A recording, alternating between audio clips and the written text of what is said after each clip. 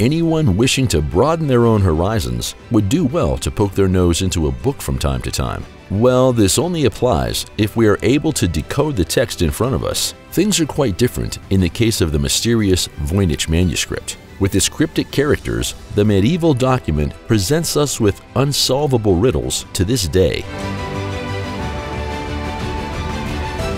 But what content is really hidden in it? Wherever people are at their wits' end, the support of artificial intelligence is needed. And with the help of AI, the researchers actually made a sensational breakthrough for the first time. You want to know what mysteries of the manuscript have been uncovered? Stay tuned and see for yourself. Also, be sure to hit the like button and ring the notification bell for more videos.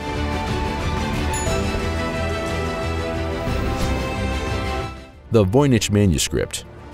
While the Voynich Manuscript has always been a subject of many questions, there are some things we do know about the mysterious document. While the script used has always been an unsolved mystery, there is no question that the text was handwritten. An examination of the material showed that the parchment most likely dates from 1404 to 1438, a chronological classification that also coincides with the style of the illustrations. Which brings us to an essential point is, since the experts have not yet been able to decode the cryptic characters, the insight are the only thing that could give us an insight into the true content. As a result, the individual sections seem to deal with subjects such as herbalism, astronomy, anatomy, and medicine. The name of the manuscript, which is still used today, goes back to the Polish collector William Michael Voynich. According to his own statements, he tracked down the manuscript in 1912 in an old Southern European castle. After Voynich's death in 1930, the document passed into the possession of his wife, who later sold it to a bookseller,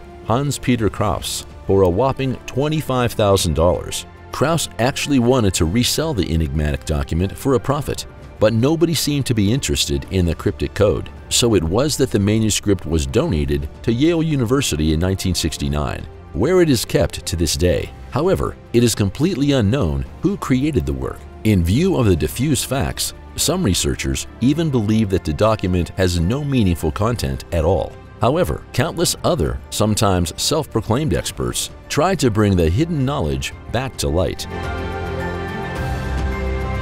In the AI.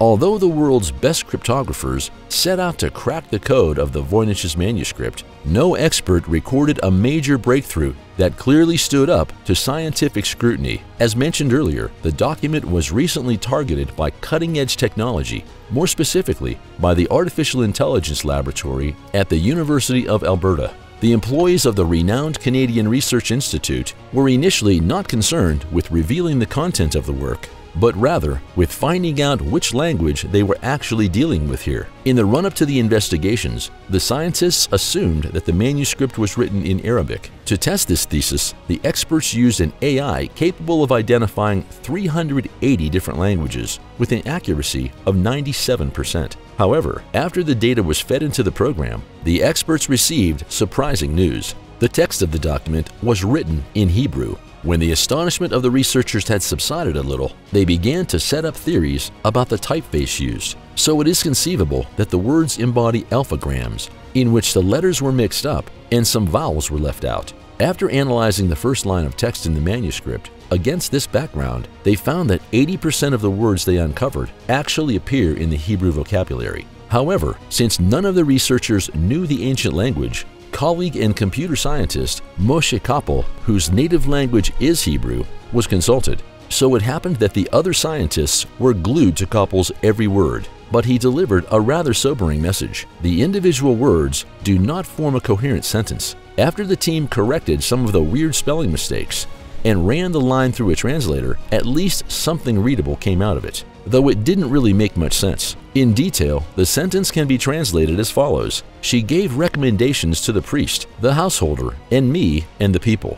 The examination of another passage also brought some linguistic bright spots to light. The 72-word section contained terms such as light, fire, air, and pawn, Do these groundbreaking findings mean we have finally solved the mystery of the Voynich Manuscript? It is only a matter of time before we manage to decipher the clues and put them together into an insightful overall picture. Well, not necessarily. Accordingly, the approach taken by the Canadian scientists have been heavily criticized by other Voynich scholars. Instead of consulting a Hebrew pro, they used Google Translate to decipher the text. Accordingly, some researchers in social networks were skeptical. Interpretations and failures.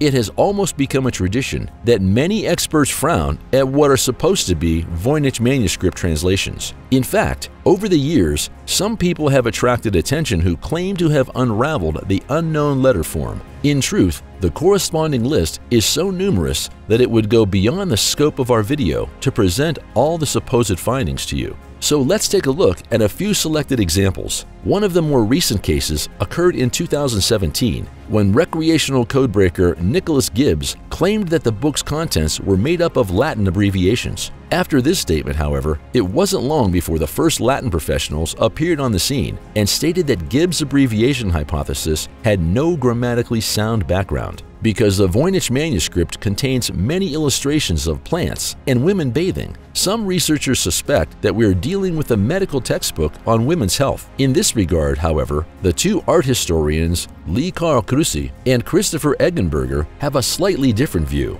Accordingly, a profound symbolism would hide behind the representations, which has a socially critical character. In detail, the discrepancy between the disenfranchised and the nobility would be denounced. The thesis that Torsten Tim put forward about Voynich manuscript seems much less spectacular, given the fact that the text hardly contains any corrections and that every sentence fits perfectly at the end of the line. Tim believes that the fictional typeface arose on its own and conveyed no content at all.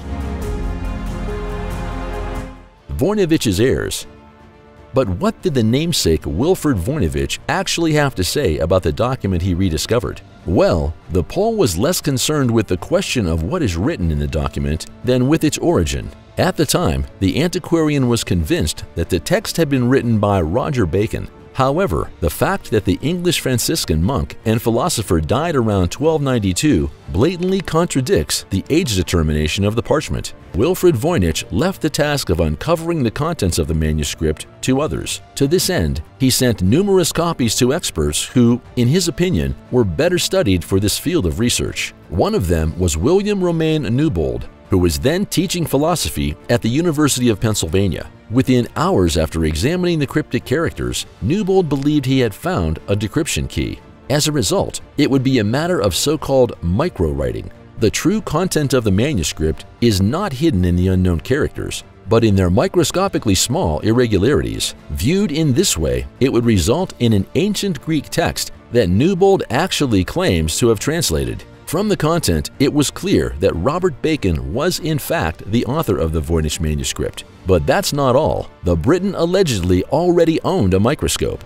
Briefly on the historical classification, officially, the first microscope was developed around 300 years after Bacon's death. The spiral structure of the Andromeda Nebula was already known to the author in the 13th century. Once this startling information was gathered, Voynich and Newbold presented it to the public in a series of lectures. However, it soon became apparent that the further decoding of the text was much more difficult than the two had hoped. In the end, fate decreed that Newbold never finished his work. Even before he could provide Wilfrid Voynich with a complete translation, he died unexpectedly in 1926. What was initially celebrated as a sensational success soon came under the scrutiny of critical skeptics. Among them was John Matthew Manley, who in a 1931 article took a dim view of Newbold's research. In doing so, he took the position that the alleged micro-writing did not exist at all. Accordingly, the apparent irregularities do not embody a hidden code, but are merely the result of traces of ink and rough parchment. In addition, the microprint can only be decrypted with a method used by Newbold if its content is known in advance. However, since Newbold did not know what secrets the manuscript concealed, he only searched for what he hoped to find himself.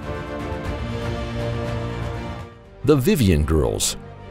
The Voynich Manuscript isn't the only mysterious book that has been discovered over the years. In fact, more than a few books have been found that are completely shrouded in mystery. The story of the Vivian Girls is a 15,000-page book typed in 15 separate volumes, created over the course of 6 decades. Henry Darger illustrated these stories by tracing photos he had cut from magazines and arranging them into cinematic landscapes, with some illustrations being over 30 feet wide. He even wrote himself into the stories as a guardian of children. The largest portion of this book details the lives of 7 princesses who are fighting against child slavery in their kingdom. The children establish an army in order to defeat the evil overlords, all of which takes place on a planet that orbits Earth as a moon. Henry Darger was once placed in an asylum at a very young age. Once released, he repeatedly attempted to adopt a child, but was unable to do so. It may sound a little bit creepy nowadays, but Henry said that seeing photos of children helped to fuel his aspiration of wanting to be a father. Specifically, a photo of a 5-year-old murder victim from Chicago. The girl had apparently left home, telling her mother she was going to visit her aunt. She was last seen playing with her cousins, and her body was found a month later in a sewage drain. Her autopsy revealed that she had likely been suffocated, a finding that deeply angered Darger. The girl's photo was one of many that Darger had kept in his personal collection. Darger never knew any of the children in these photographs personally, but he kept a deep connection with them nonetheless. At one point, while working as a janitor, his locker was broken into, and a few of his photos were stolen. In response to this, he wrote in his journal that a huge disaster and calamity will never be atoned for, but shall be avenged to the utmost limit. Though Henry searched for months to track down the 1911 newspaper that it had come from, the photo was never found. This theft, along with the girl's murder, served as an inspiration for the story behind Darger's novel. He had apparently been working on the plot for quite some time, but after the photo was stolen, he became consumed by his creation, causing him to dedicate more and more time to the books, as well as their illustrations. Henry had been praised for his use of vibrant colors, as well as his captivating landscapes incorporated in the books. Long after Henry's death, these books were eventually turned into a feature-length film, using scans of many of his original illustrations. In regards to the children's motive for freedom, Darger mentions in the book that they are led by the desire to play, to be happy, and to dream, the right to normal sleep of the night season, the right to an education, that we may have equal opportunity for developing all that in us, of mind and of heart. The Rohant's Codex. One of the most mysterious books in existence today is a book known as the Rohant's Codex. Not only do we have no idea what it says or what purpose it serves, but we also have no idea where it came from. In the early 1800s, the book was donated to the Hungarian Academy of Sciences in the city of Rohant, but that's as far back as the book can be traced. One of the many reasons that the Codex has remained undeciphered for such a long time is due to its alphabet. Most alphabets have between 20 and 40 characters, making it relatively easy to begin replacing symbols with letters, leading to a quick and easy deciphering process. However, the Rohant Codex has nearly 200 separate symbols in its almost 450 pages. Numerous scholars have attempted to decipher the book over recent years, but none have been successful, or seemingly even come close. No one can even pinpoint where the book originated from geographically. Most people's best guess is either Hungary, Romania, or India. In total, the Rohant Codex contains exactly 448 pages of indecipherable text, which is similar to the Old Hungarian script, as both are written in right-to-left orientation and have very similar series of letters. Investigators believe that the writing could be anything from Hindi to Old Hungarian, although it appears to lack features from either of those languages. The number of different symbols used, as mentioned previously, is also excessively high, with more than 10 times the amount of symbols that are found in any known alphabet. Additionally, the papers within Codex have a rather unique characteristic. They have all been watermarked. Each page contains a single watermark, which has the appearance of an anchor, which is within a circle within a 6-rayed star. The watermark itself is believed to have been done around 1529 to 1540 AD, though the actual codex is believed to have been written significantly earlier than that. Because of this, it has become extremely difficult to determine exactly when the text was written, though it's possible that the book was transcribed after the initial creation. Finally, The Codex contains a bit more than just written text. It also houses 87 illustrations depicting military battles, landscapes, and religious icons, among other things, which are said to hint at several different religions, including Christianity, Hinduism, and Islam. Some have interpreted this to show that whichever culture was responsible for creating the text was one in which the three religions were popular. Because this code is so unusually impressive, many scholars of the 19th century actually concluded it to be a hoax. Though in recent years, many believe it's completely genuine. If you'd like to take a look at the Codex, it's widely available online, and I really encourage you to do so, as it is extremely interesting.